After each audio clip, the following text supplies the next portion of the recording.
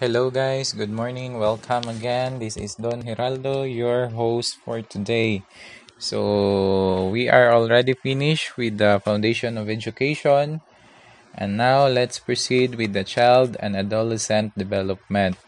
So, this is one of the professional education subject during the licensure examination for teacher.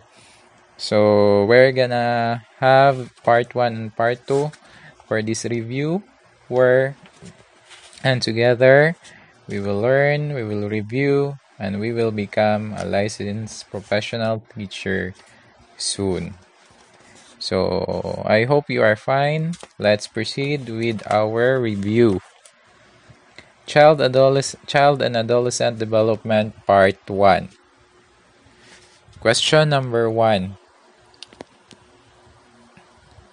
Dr. Escoto, the school physician, conducted a physical examination in Miss Manuel's class. What concept best describes the quantitative increase observed by Dr. Escoto among learners in terms of height and weight? A. Development. B. Growth. C. Learning. D. Maturation. Again, Dr. Escoto, the school physician, conducted a physical examination in Miss Manuel's class. What concept best describes the quantitative increase observed by Dr. Escoto among learners in terms of height and weight? A. Development.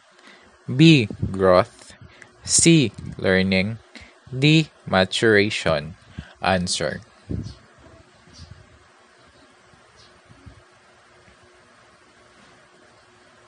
Correct answer is letter B.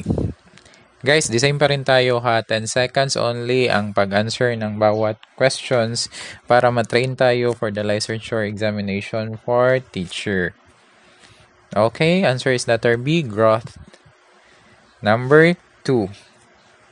Which situation best illustrates the concept of growth? Again, which situation best illustrates the concept of growth? A. A kinder student or a kinder pupil gains 2 pounds within 2 months. B. A high school student gets a score of 85 in mental ability test. C. An education student has gained knowledge on approaches and strategies in different teaching subjects. And letter D. An elementary grader has learned to play piano. Again, which situation best illustrates the concept of growth? A. A kinder pupil gains 2 pounds within 2 months. B. A high school student gets a score of 85 in mental ability test.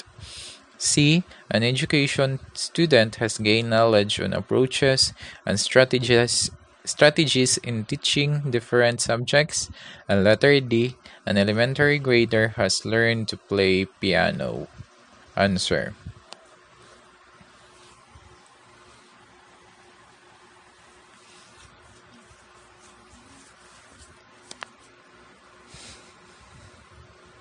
Okay, correct answer is letter A. A kinder pupil gained 2 pounds within 2 months. Okay, let's proceed with question number 3. Which statements below best describes development? Which statements below best describes development? A. A high school student's height increased by 5'2" to 5'4". B. A high school student's change in weight from 110 pounds to 120 pounds. Letter C. A student had learned to operate the computer. And letter D. A student's enlargement of hips. Again, which of the following statements below best describes development? A. A high school student's height increased by 5'2" to 5'4". B. A high school student's change in weight from 110 pounds to 120 pounds, 25 pounds. C. A student had learned to operate the computer. And letter D. A student's enlargement of hips. Answer.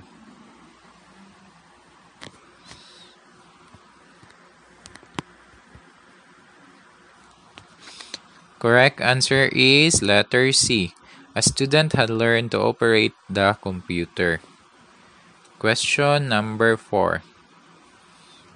What concept can best describe Francesco's ability to walk without a support at the age of 12 months because of the internal ripening that occurred in his muscles, bones, and nervous system development? A. Development. B. Growth. C. Learning. D. Maturation. Again, what concept can best describe Francesco's ability to walk without a support at the age of 12 months because of the internal ripening? What that occurred in the muscles, bones, and nervous system development? A. Development. B. Growth. C. Learning. D. Maturation. Answer.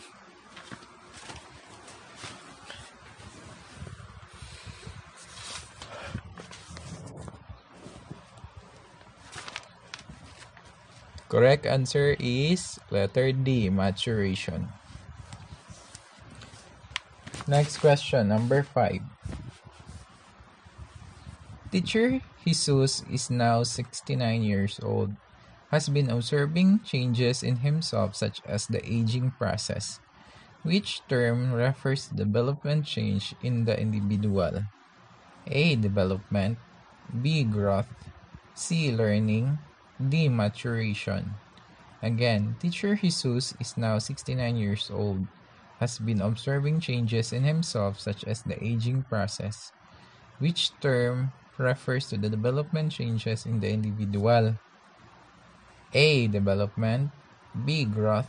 C. Learning. D. Maturation. Answer.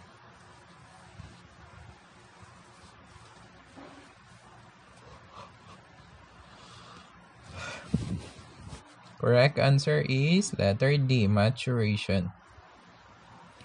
Next question, number 6. Manuel, a 5-year-old boy, can hold his pen and write his name with his right hand. Which term describes Manuel's actions behavior? A. Development. B. Growth. C. Learning. D. Maturation.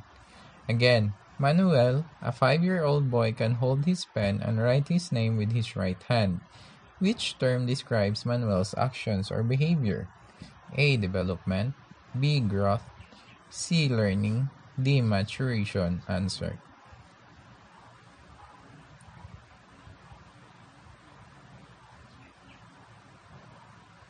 Correct answer is letter A. Question number 7. Which of the following theory can help Miss Sampson determine the readiness of her learners by administering a readiness test? A. Conditioning theories. B. Cognitive development theory. C. Maturation theory. Or D. Ethological theory. Which of the following theory can help Miss Sampson determine the readiness of her learners by administering a readiness test? A. Conditioning theories. B. Cognitive development theory. C. Maturation theory. Or letter D. Ethological theory. Guys, please keep track of your score. And if you have any question, please comment down below. Tapos sagutan natin yan. It's either mag-comment yung ibang tao sa inyo dyan or mag-comment ako kung meron akong may isi-share. Or we can answer that on the next video. So, just keep track of your scores, your questions, etc. etc. And share it down below para malaman natin lahat. Malaman natin yung progress ng review natin. Okay. Question number 7. Answer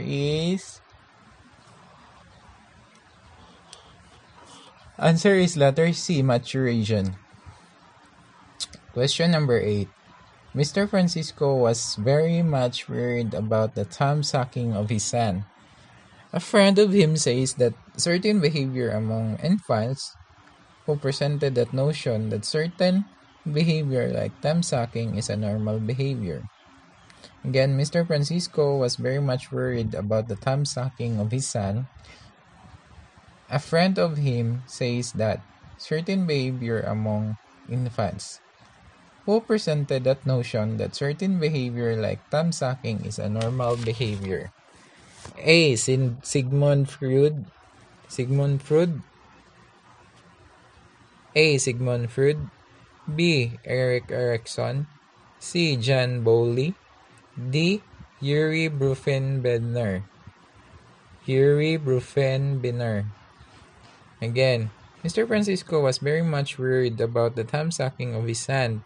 A friend of him says that certain behavior among infants who presented that notion that certain behavior like thumb sucking is normal behavior. A. Sigmund Freud. Freud ba ni? Freud. Basta A. Sigmund Freud. Sigmund Freud or Sigmund Freud. B. Erik Erikson. C. John Bowley or D. Yuri Bruffenbender. Answer.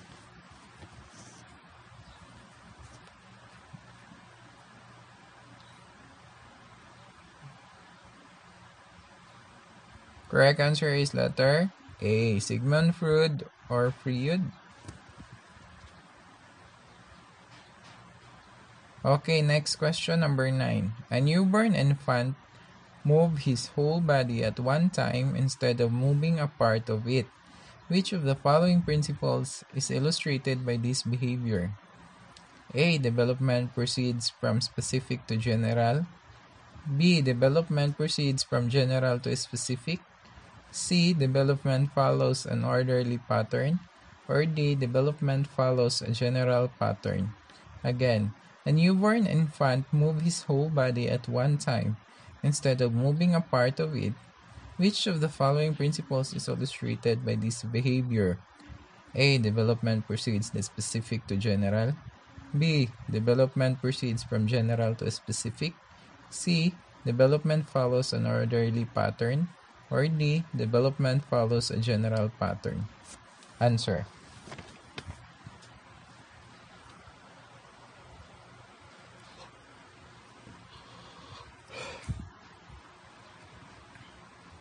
Correct answer is letter B. Development proceeds from general to specific. Question number 10. Train up a child in the way he should be. When he grows, he will not depart from it. Which principle supports this? A. Development is determined by his heredity. B. Development is determined by the environment. C. Early development is more critical than the late development. Or D. Early development is critical than the late in development. Again, train up a child in the way he should be. When he grows up, he will not depart from it. Which principle supports this? A. Development is determined by heredity. B. Development is determined by environment. C. Early development is more critical than the late development. Or D. Early development is less critical than the late development. Answer.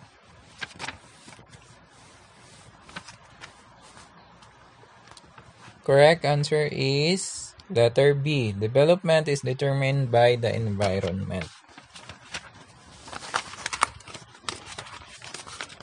Next, question number 11. Which state of the psychosexual theory does young boys experience rivalry with their father for their mother's attention and affection? Which states of the psychosexual theory does young boys experience rivalry with their father for their mother's attention and affection? A. Oral. B. Anal. C. Phallic. D. Latency. Again, which state of psychosexual theory does young boys experience rivalry with their father for their mother's attention and affection? A. Oral. B. Anal. C. Phallic. D. Latency. Answer.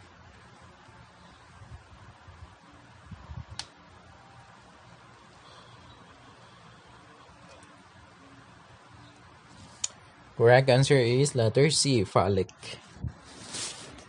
Question number 12. Angela focuses her attention on the schoolwork and vigorous play and consumes most of her energy. Which stage of psychosexual theory illustrates her behavior? A. Oral, B. Anal, C. Phallic, D. Latency. Angela focuses her attention on the schoolwork and vigorous play that consume most of her physical energy. Which state of psychosexual theory illustrates her behavior? A. Oral, B. Anal, C. Phallic, D. Latency. Answer.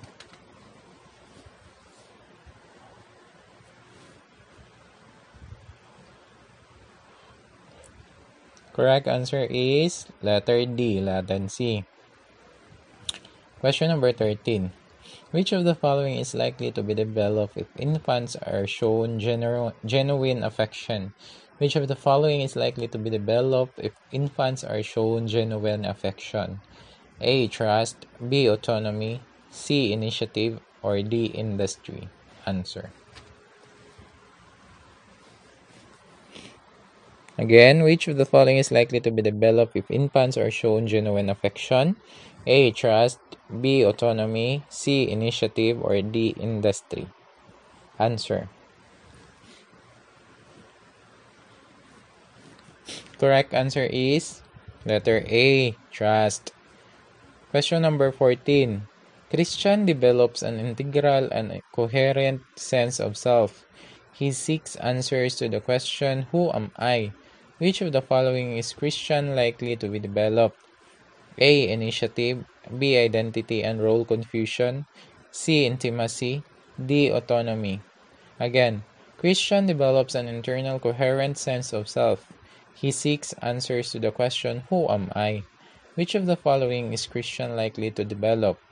A. Initiative, B. Identity versus role confusion, C. Intimacy, and D. Autonomy. Answer.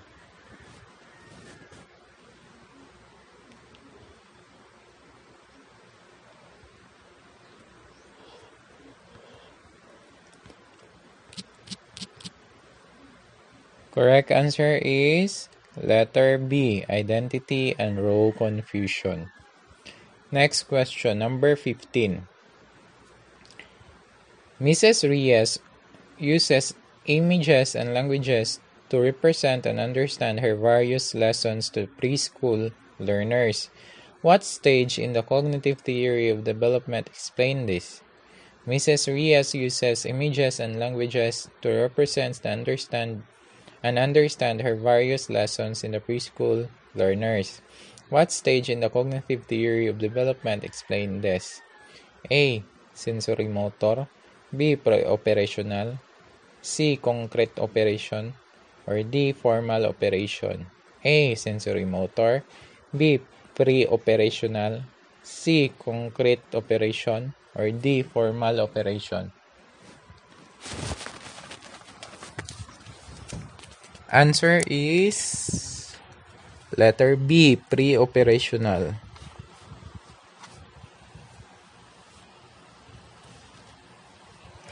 Next question, number 16.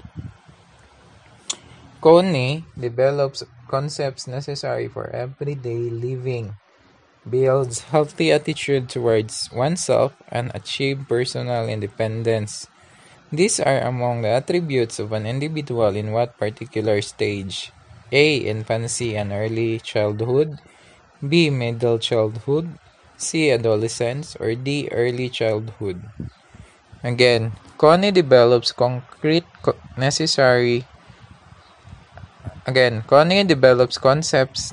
for everyday living, builds healthy attitudes towards oneself, and achieve personal independence. These are among the attributes of individual in what particular stage? A. Infancy and early childhood, B. Middle childhood, C. Adolescence, or D. Early childhood. Answer.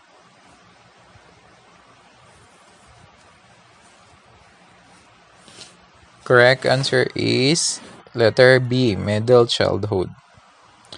Answer is letter B, middle childhood. Number 17. Some children are more attractive than others. As everyone knows, extremely high levels of activity or hyperactivity are considered problematic. How may a teacher help a child who is hyperactive? A. Make him the leader of the class. B. Transfer him to another class. C.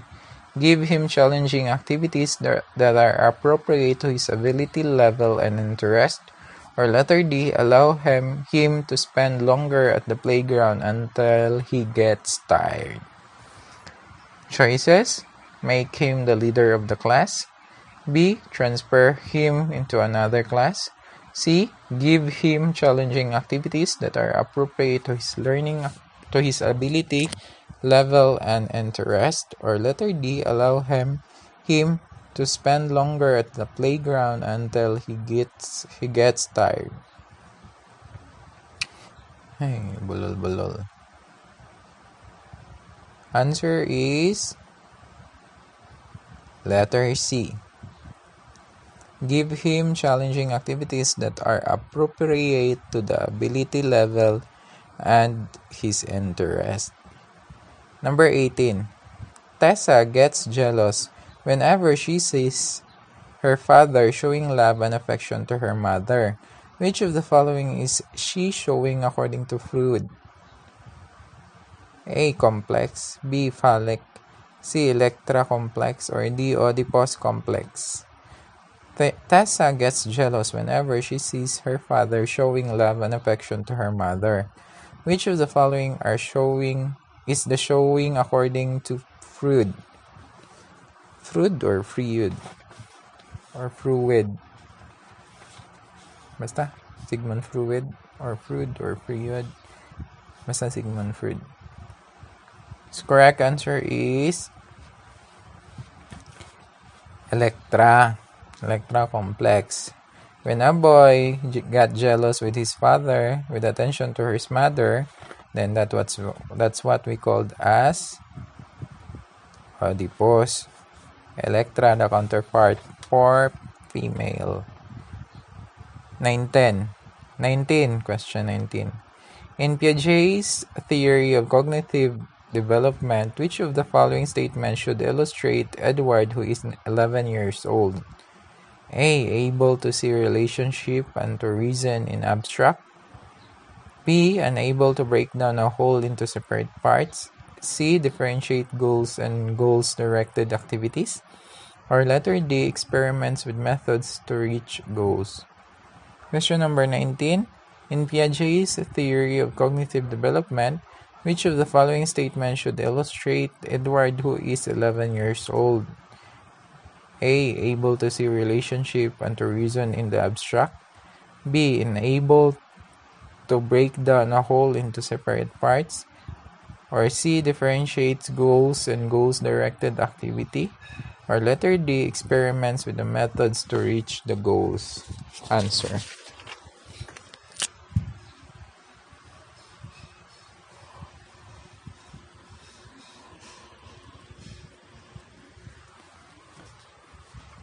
Correct answer is letter A. Able to see relationship and to reason in the abstract.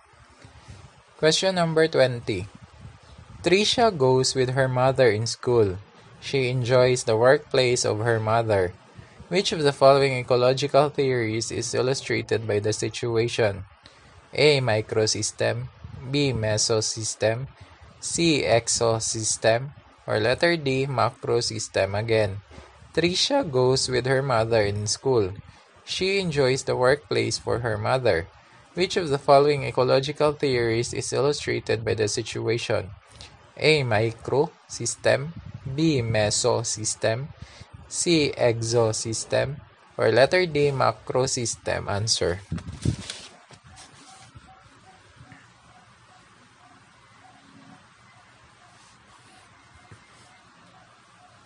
Correct answer is letter C. Exosystem. Question number 21. Lito, a student in a secondary level, tends to spend more time with his friends and his family. Thus, his behavior is greatly affected by them. In which stage in psychosocial stages of development does Lito belong? A. Autonomous versus shame versus doubt. Or B. Identity versus role confusion. C. Intimacy versus isolation. Or letter D. initiative versus guilt. Again, Lito, a student in secondary levels, tend to spend more time with his friends and his family. Thus, his behavior is greatly affected by them. In which stage in psychosocial stages of development does this belong? A. Autonomous versus shame and doubt. B. Identity versus role confusion. C. Intimacy versus isolation. Or letter D. Initiative versus guilt. Answer.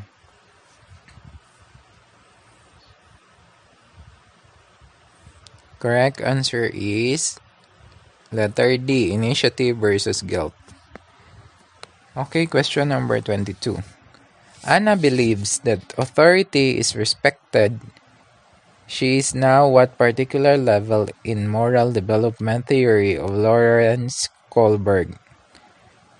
Again, Anna believes that authority is respected. She is now in what particular level in moral development theory of Lawrence Kohlberg? A. Social contract. B. Law and order orientation. C. Interpersonal concordance. Or letter D. Universal ethics orientation. Again, Anna believes that authority is respected. She is now in what particular level in a moral development theory of Lawrence Kohlberg? A. Social contract. B. Law and order orientation. C. Interpersonal concordance. Or letter D. Universal ethics orientation. Answer.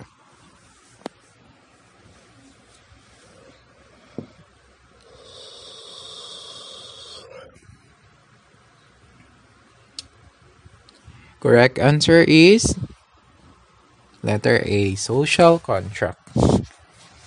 Next question, number 23. Third to the last question.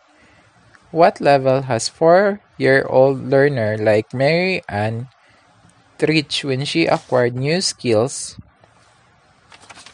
Again, I'm sorry. Again, what level has a 4-year-old learner like Mary Ann reached when she acquired new skills such as putting the same shapes and the same colors together? A. Development.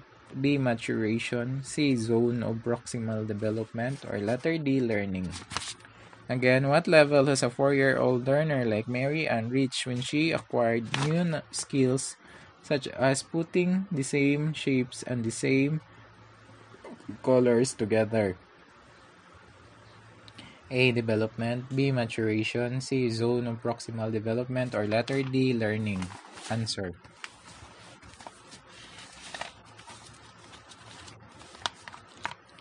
Correct answer is letter C. Zone of proximal development.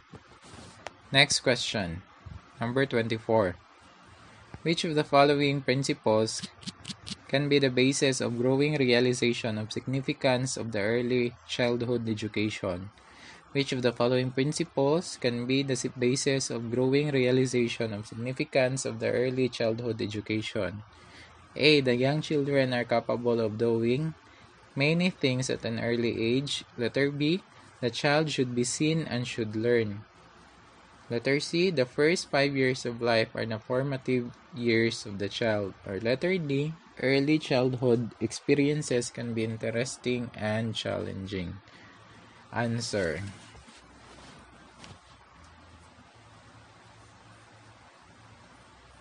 I repeat the choices. The young children are capable of doing many things at an early age. Letter A. Letter B. The child should be seen and should learn. Letter B. Letter C. The first 5 years of life are formative years of the child. Or letter D. Early childhood experiences can be interesting and challenging. Answer. The correct answer is letter B. The child should be seen and should learn. Last question for part 1. Which of the following learners' characteristics will affect most of the learners' learning in the academic class? Letter A. His affective characteristic. Letter B. His cognitive characteristics. Letter C. His psychomotor characteristics. Or letter D. His socio-emotional characteristic. Again, which of the following learners' characteristics will affect the most learners' learning in academic class? A. His affective characteristic. B. His cognitive characteristics. C. His psychomotor characteristics. Or letter D. His socio-emotional characteristics. Answer.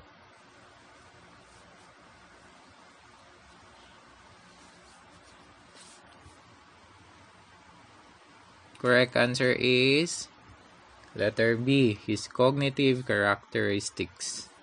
Okay? I think we have done with the part 1. Comment down below your scores, your rating, your questions, clarifications para masagot natin at para mabigyan natin ng kalinawan yung mga tanong natin. So, I hope na lagpas tayo 75% or hindi tayo bumaba sa 50% sa ating scores. So, I give you 5 minutes for a break. Then, proceed tayo with the part 2. Okay?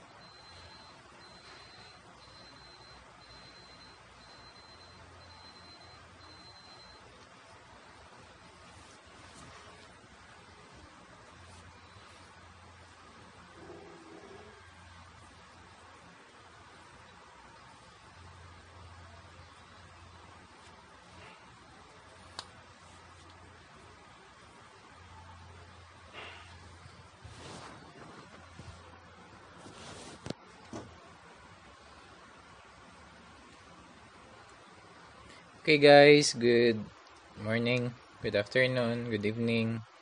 Saan sulok ng mundo kayo? By the way, I say na 5 minutes na break. Do not pause or do not stop your video or your audio player there because I allocate 5 minutes with this recording. So, pwede kayong mabas, umalis. Tapos, pagbalik nyo after 5 minutes, continue na ito kaagad. Okay, let's proceed with the part 2 of the child and adolescent development for professional education, licensure examination reviewer for teacher. Part 2. Question number 1. Which of the following is true about human development? A. Human development considers both maturation and learning. D. Development refers to the progressive series of changes of an orderly, coherent type toward the goal of maturity. Letter C. Development is the gradual and orderly unfolding of the characteristics of individual as they go through the successive stages of growth. Or letter D. All of the above. Again, which of the following is true about human development? A. Human development considers both maturation and learning. B. Development refers to the progressive series of changes of an orderly, coherent type toward the goal of maturity. Letter C. The development is the gradual and orderly unfolding of the characteristics of the individuals as they go through successive stages of growth. Or letter D. All of the above. Answer.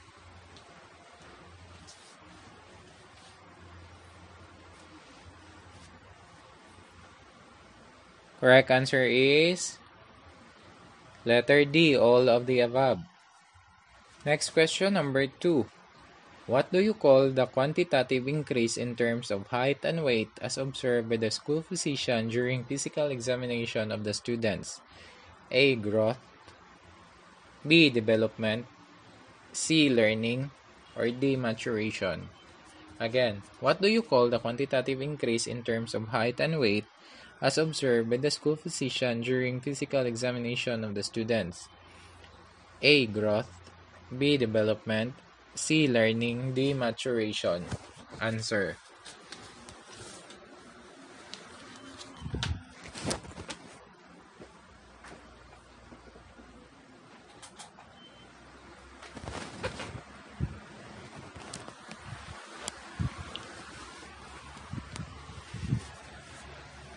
Correct answer is letter A, growth.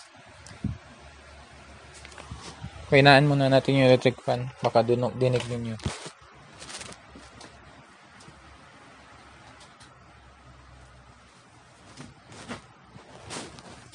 Okay, next question, number 3. Answer for number 2 is letter A, growth. Question number 3. Mrs. Gomez conducts research on the psychosocial domain of development. In what particular area of child's development is Mrs. Gomez most likely to be interested with? A. Perceptual abilities. B. Brainwave patterns. C. Emotion. Or letter D. Use of language. Mrs. Gomez conducts research on the psychosocial domain of development. In what particular area of child's development is Mrs. Gomez most likely to be interested with? A. Perceptual abilities. B. Brainwave patterns. C. Emotion. D. Use of language. Answer.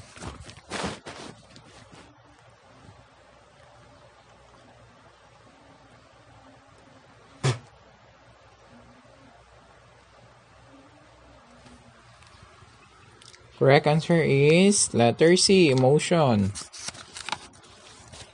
Okay, let's proceed with the question number 4. Which of the following is the correct order of psychosexual stages proposed by Sigmund Freud?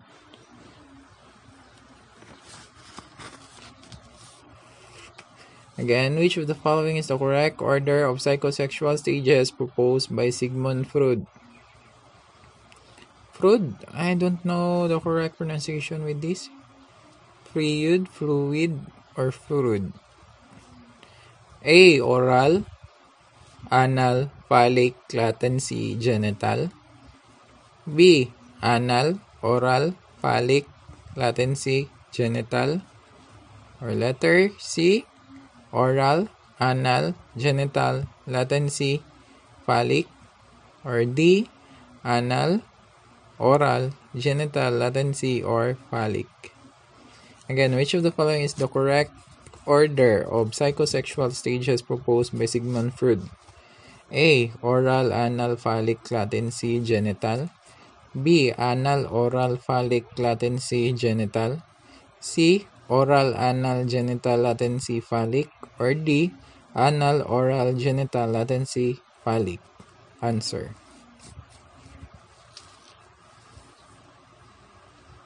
Correct answer is letter A. Oral, anal, phallic, latency, genital. Question number 5. What is the best description of Erickson's psychosocial theory of human development? A. 8 crises all people are taught to lace. B. 4 psychosocial stages in latency period. C. The same number of stages as Freud's but with different names. Or letter D. A stage theory that is not psychoanalytic. Again, what is the best description of Erickson's psychosocial theory of human development? A. 8 crises all people are taught to lace. B. 4 psychosocial stages in latency period. Letter C. The same number of stages as Freud's but with different names. Or letter D. A stage theory that is not psychoanalytic. Answer.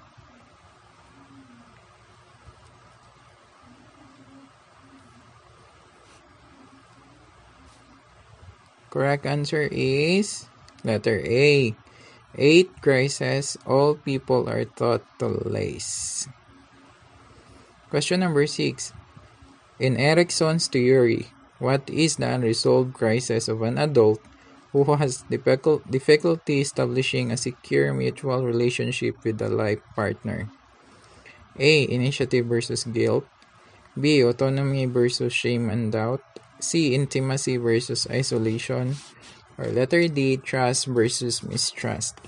Again, in Erickson's theory, what is the unresolved crisis of an adult who has difficulty establishing secure mutual relationship with a life partner? A. Initiative versus guilt. B. Autonomy versus shame and doubt. C. Intimacy versus isolation. Or letter D. Trust versus mistrust. Answer.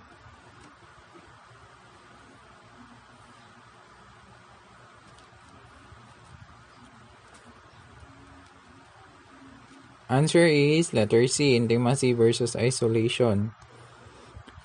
Alisa, number 7 question. Alisa is a 8-year-old and although she understands some logical principles, she still has troubles in understanding hypothetical concepts. According to Piaget, Alisa belongs to what particular stage of cognitive development? A. Sensory motor. B. Pre-operational. C. Concrete operational. Letter D. Formal operational. Again, Alisa is a 8-year-old and although she understands some logical principles, she still has a trouble in understanding hypothetical concepts. According to Piaget, Alisa belongs to what particular stage of cognitive development? A. Sensory motor. B. Pre-operational. C. Concrete operational. Or letter D. Formal operational. Answer.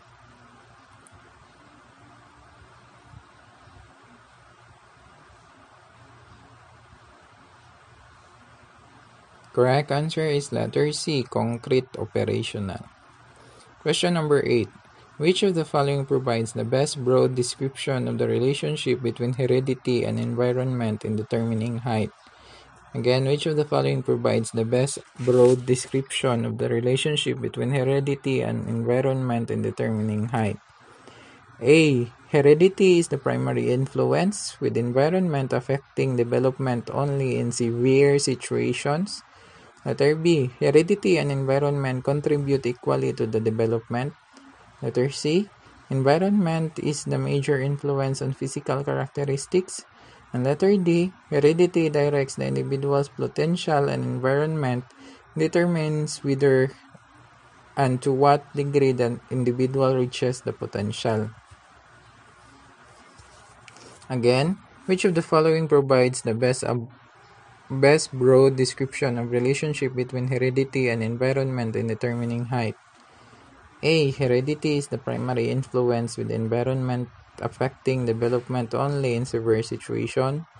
B. Heredity and environment contribute equally to development. Letter C. Environment is a major influence on physical characteristics. Or letter D. Heredity directs the individual's potential, and environment determines whether and to what degree the individual reaches the potential. Answer.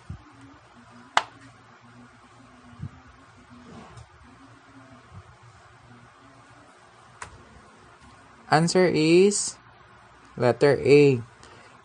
Heredity is the primary influence, with environment affecting development only in severe situations. Okay, question number 9. What is the correct sequence of prenatal stages of development? Again, what is the correct sequence of prenatal stages of development? A. Embryo, germinal fetus. B. Germinal fetus, embryo. C. Germinal, embryo, fetus. Or letter D. Embryo, fetus, germinal. Again, what is the correct sequence of prenatal stages of development? A. Embryo, germinal fetus. B. Germinal fetus, embryo. C. Germinal, embryo, fetus.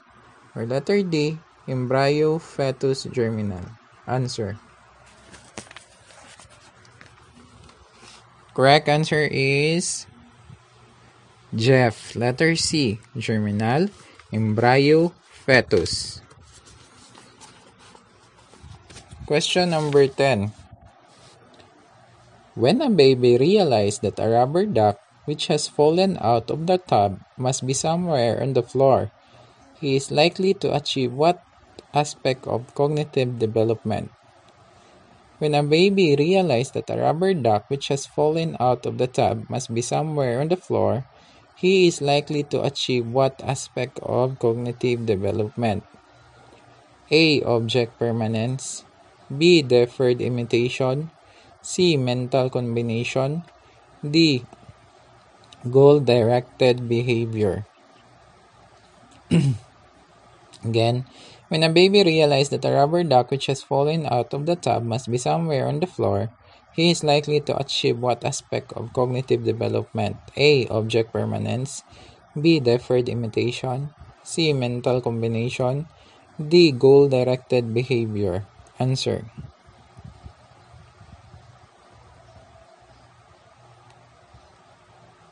Answer is object permanence, letter A. Okay, proceed to number 11.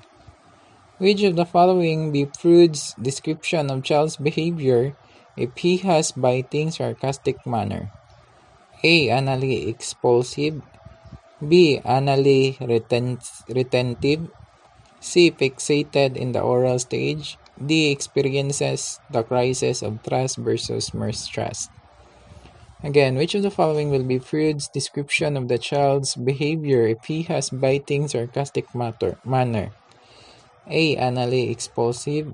B. Anally retentive. C. Fixated in the oral stage. Or D.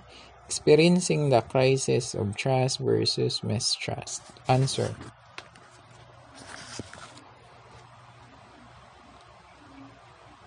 Correct answer is letter C. Fixated in the oral stage.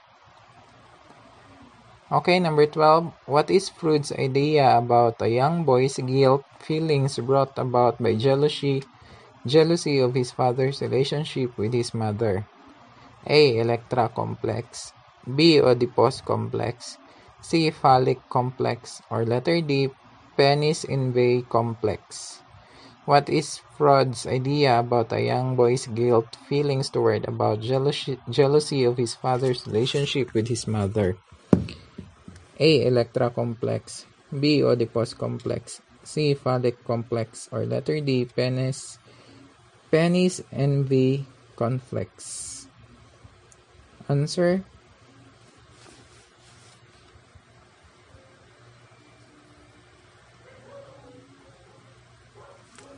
Correct answer is letter B. Oedipus complex. Okay, question number 13. When a little girl who says she wants her mother to go on vacation so that she can marry her father, Freud believes that he is voicing a fantasy consistent with A. Oedipus complex, B. Electra complex, C. Theory of mind, or letter D. Crisis versus guilt. Crisis of initiative versus guilt. Again, when a girl who says that she wants her mother to go on vacation so that she can marry her father, Freud believes that he is voicing a fantasy consistent with A. Oedipus complex, B. Electra complex, C. Theory of mind, or letter D. Crisis of initiative versus guilt. Answer.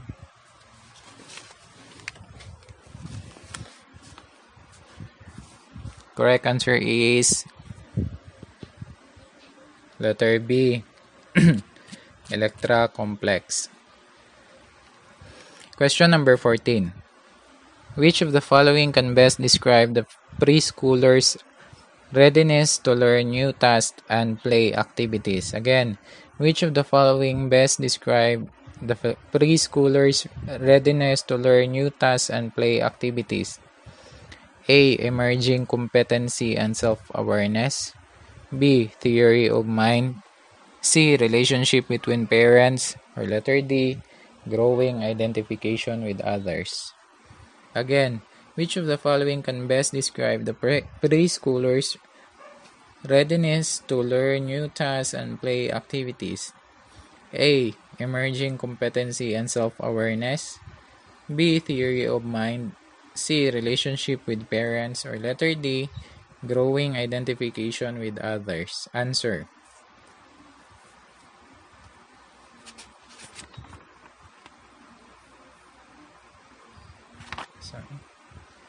Correct answer is letter A. Emerging competency and self-awareness. Question number 15. James noted that when the preschoolers eagerly begin new activities but are vulnerable to criticism and feelings of failure, they are experiencing what particular crisis? Again, James noted that when the preschoolers eagerly begin many new activities but are vulnerable to criticism and feelings of failure, they are experiencing what particular crisis?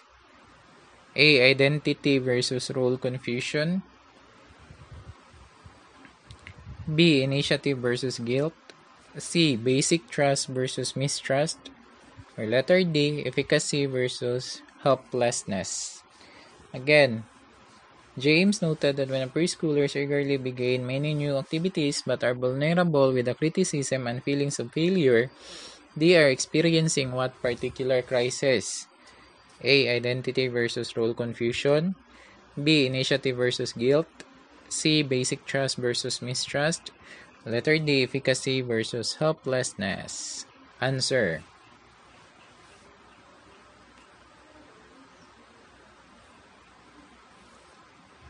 Our Father everlasting.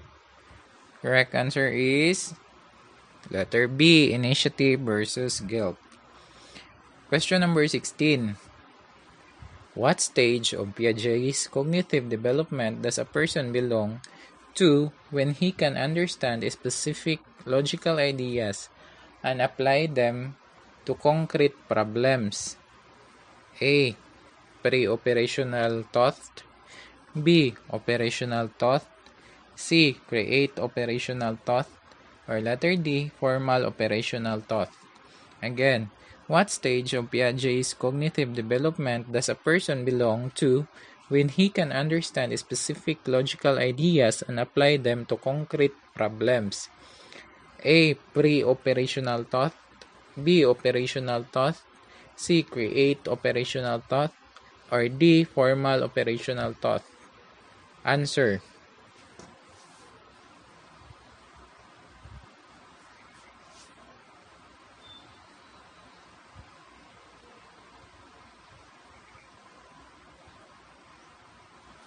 Correct answer is letter C.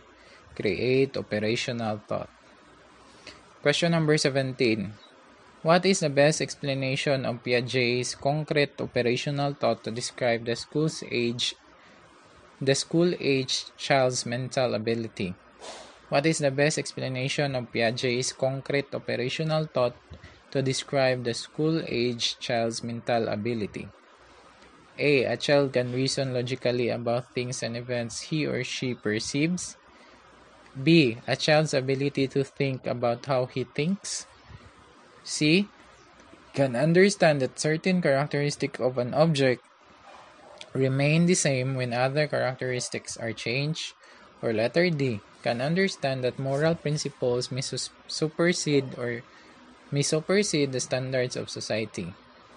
Again, what is the best explanation of Piaget's concrete operational thought to describe the school-age child's mental ability? A. A child can reason logically about things and events he or she perceives. B. A child's ability to think about how he thinks. Or C. Can understand what certain characteristics of an object remain the same when other characteristics are changed. Or letter D. Can understand that moral principles may supersede standards of society. Answer.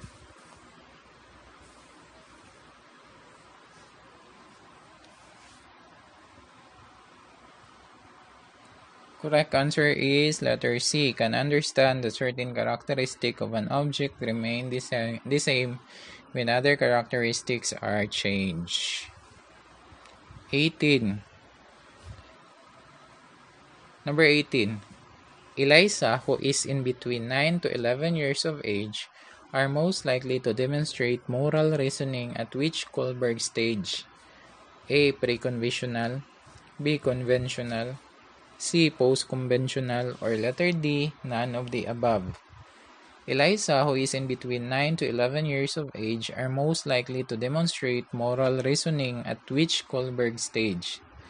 A. Pre-conventional, B. Conventional, C. Post-conventional, or letter D. None of the above.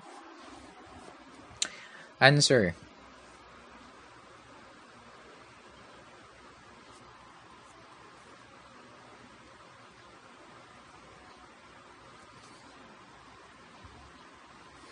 Correct answer is letter C. Post-conventional. Question number 19. According to Kohlberg, a dutiful citizen who obeys the laws set down by society is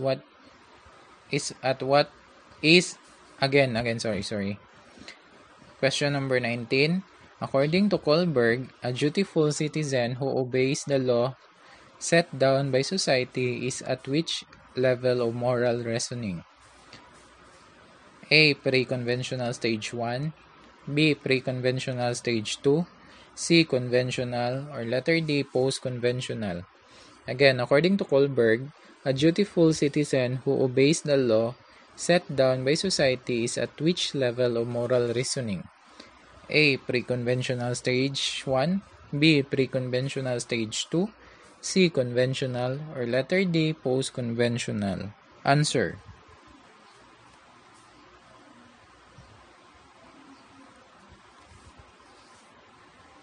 Correct answer is letter C. Conventional. Question number 26 to the last question. Anna, who is a low-achieving, shy, and withdrawn, is rejected by most of her peers. Here, her teacher wants to help Anna increase her self-esteem and social acceptance. What can Anna's teacher suggest to her parents? Again, Anna, who is a low-achieving, shy, and withdrawn, is rejected by most of her peers. Her teacher wants to help Anna increase her self-esteem and social acceptance. What can Anna's teacher suggest to her parents? A. Transfer her to a different school. B. Help her daughter improve her motor skills. C. Help their daughter learn to accept more responsibility for academic failures. Or letter D. Help their daughter improve her skills in relating to peers. Answer.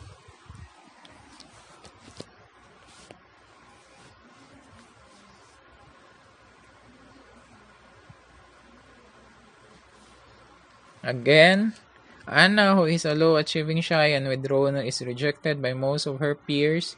Her teacher wants to help Anna increase her self-esteem and social acceptance. What can Anna's teacher suggest to her parents? A. Transfer her to a different school. B. Help their daughter improve her motor skills. C. Help their daughter learn to accept more responsibility to her academic failures. Or letter D. Help their daughter improve her skills in relating to peers. Answer. Correct answer is letter D. Help their daughter improve her skills in relating to peers. Question number 21. What is the most accurate definition of puberty stage? A. Rapid growth that occurs during adolescence. B. Stage when sexual maturation is attained. C. Rapid physical growth and sexual maturation that ends childhood. Or letter D. Stage when adolescents establish, identify, separate from their parents. Again, what is the most accurate definition of puberty stage? A. Rapid physical growth that occurs during adolescence. B. Stage when sexual maturation is attained. C. Rapid physical growth and sexual maturation that ends childhood. Or letter D. Stage when adolescents establish, identify, separate from their parents. Answer.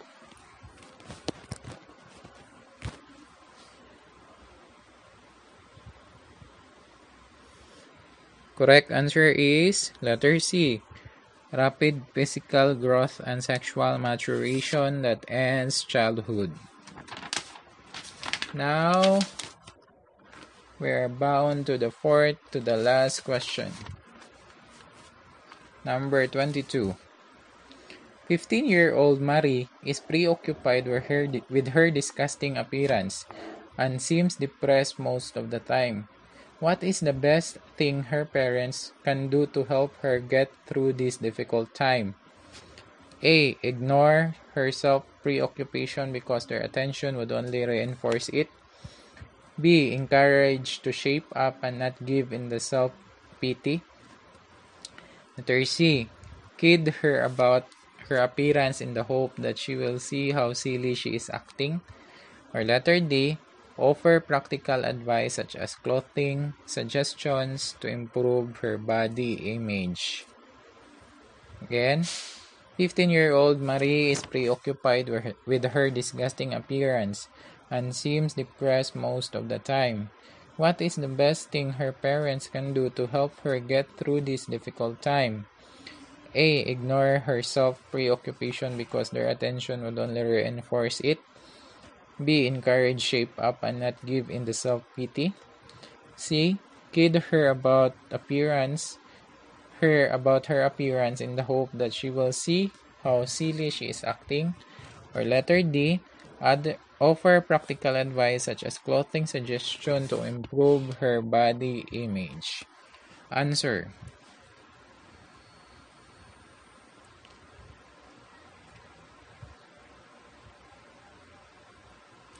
Correct answer is letter D. Offer practical advice such as clothing suggestions to improve her body image. Question number 23. What can be the best comparison of the behavior of a 17-year-old child or girl to that 13-year-old brother? Again, what can be the best comparison of the behavior of a 17-year-old girl to that of 13-year-old brother? A. She is more likely critical about herself. B. She tends to be more egocentric. C. She had less confidence in her abilities. Or letter D. She is more capable of reasoning hypothetically. Again, choices. She is more likely critical about herself. Letter A. Letter B. She tends to be more egocentric. Letter C. She had less confidence in her abilities. Or letter D. She is more capable of reasoning hypothetically. Answer.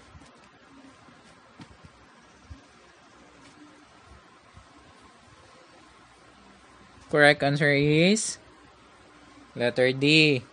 She is more capable of reasoning hypothetically. Second to the last question, number 24.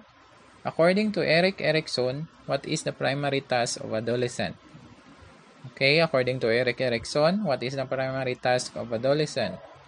A. To establish trust. B. To search for his identity. C. To be more intimate with others. Or letter D. To establish integrity. Again, A. To establish trust. B. To search for his identity. B. To be more intimate with others. Or letter D. To establish integrity. Answer. Correct answer is letter B. To search for her or his identity.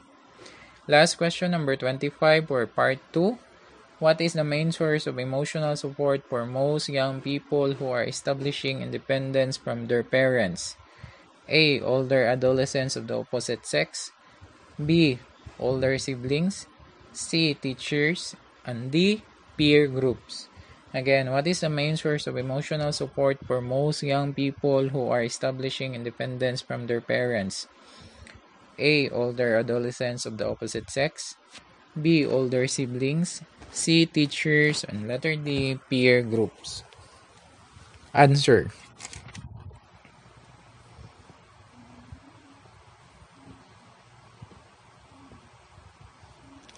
Okay, correct answer is letter D. Peer groups. Sige, count your scores for part 1 and part 2 and total everything. And I hope you got 75% or more and you have no lower than 50% of any of the parts of the exam. So that's it for the child and adolescent development. I hope we have learned something and together we will learn from this. Together we will become a licensed professional teacher. Thank you for listening and thank you for studying with me. I hope and I pray that everything that we are having right now, everything na pinagdadaanan natin and every hard work na ginagawa natin will be paid off in future times. Thank you so much for listening. God bless everyone and good luck, future LPTs. Bye.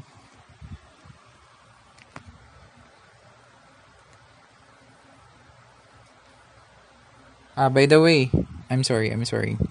The next topic will be principles and theories of learning and motivation. It has part 1 and part 2. Okay, that's it. Thank you. God bless you all and goodbye. Good luck.